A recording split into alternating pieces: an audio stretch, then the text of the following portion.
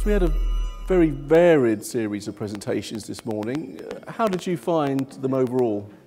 I found them extremely stimulating, especially given today's environment where you've got on one side, you've got trade issues happening globally. On the other side, shipping has been going through a pretty down cycle. And it was heartening to see that there's still new infrastructure projects coming up, and there is potential for finance still available for the right size project. So that was very heartening to know.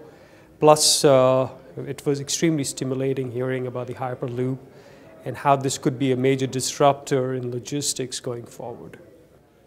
Was there a particular highlight of this morning's presentations? I think the highlight for me was more on the Hyperloop, where I think it's going to become the disruptor on the way the logistics is going to move around, how the cost of moving goods and people is going to change in the near future, and that's where I see the future. What do you see as being the main benefits of attending an event like this?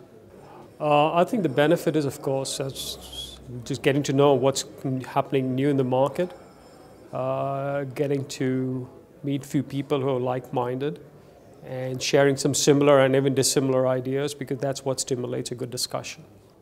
Good. Well, thank you very much for coming, and look forward to seeing you next year. See you.